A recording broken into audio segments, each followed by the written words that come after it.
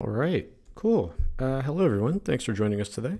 We're just going to be doing a quick demo to show off some of the capabilities of Anchore's Syft SBOM tool and then the vulnerability scanner. Great. My name is Christopher Phillips. I'm one of the maintainers and developers on Syft Grype. I'm just going to give you kind of a quick walkthrough of what it's like to install the tools and how you can get started using them. So the first thing we want to do is, you can see I don't have Syft installed at all. It's really easy to install Syft. You can just do curl SSFL, and then we have our GitHub user content. There's an install script, and we can pipe that and put it into user local bin.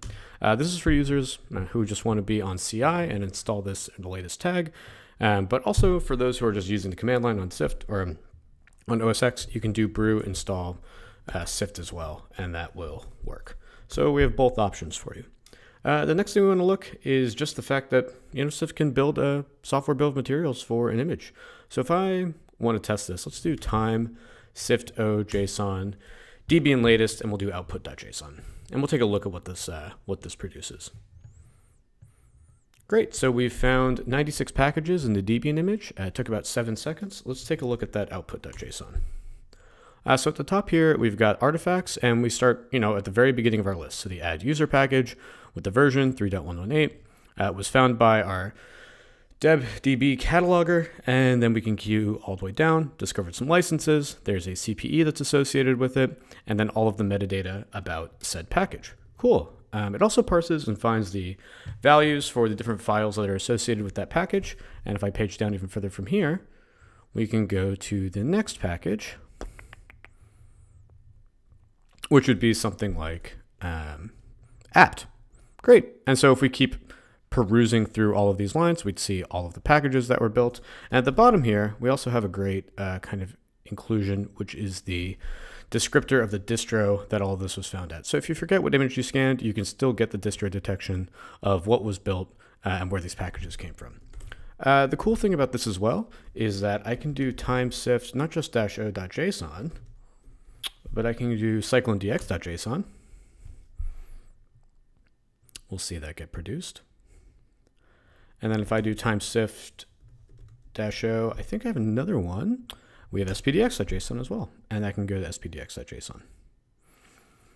Nice. And we'll take a look at these. Let's vim cyclonedx.json first. So yeah, now we have the BOM format with the spec version 1.4, and Syft has been proven to be pretty format agnostic. You can also get the XML versions of these as well, but JSON's easier to display for the demo. So again, Syft package and output agnostic. Get whatever machine readable format floats your boat, or if you're really just stretched for time and want to see the packages from a human readable list, you can do Syft Debian latest and get kind of a cursory, just view from the terminal table list of all the packages. That's really cool. All right. So what about the other part? Well, we can do, let's show brew install Grype real fast. You can also use the curl endpoint that I showed before, just like we did with Syft.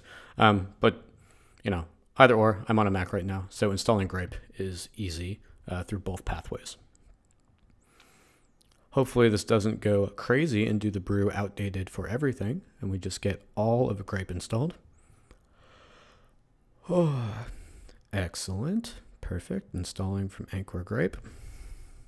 And while this is happening, let's build a new pane. Oh, cool. This one's finished. All right. So we can run Grype the same way. So if I do time Grype, and let's do again our Debian latest. This is interesting because what this is going to do is this is going to pull down the vulnerability DB from our public feed endpoint. It's going to load the image. It's going to build the SBOM, and then it's going to generate a list of CVEs that are associated with the Debian latest kind of image. So that's pretty cool. You can get this also in a JSON format, just kind of a rich context of what you want. But one of the cooler parts about this is if I do Grype, instead of doing Debian latest, right, let's do cat, and let's do our output.json from our last command, and then let's do that into Grype. Oh, that was slick. So if the first one was 10 seconds, time cat output.json, pipe that into Grype. I don't know if you guys noticed this, but this is less than a second. So it's 10 times slower to generate the SBOM than it is to take an SBOM that was previously generated and scan it with Grype. So if you think about that in compute time of your images, if you're constantly rebuilding and analyzing the same image that has not changed at all, you're just pulling it from a distro that you have internally, you're spending 10x the compute time than if you stored the SBOM of that image, didn't have to parse it all over again, and got the same snapshot of the vulnerability report.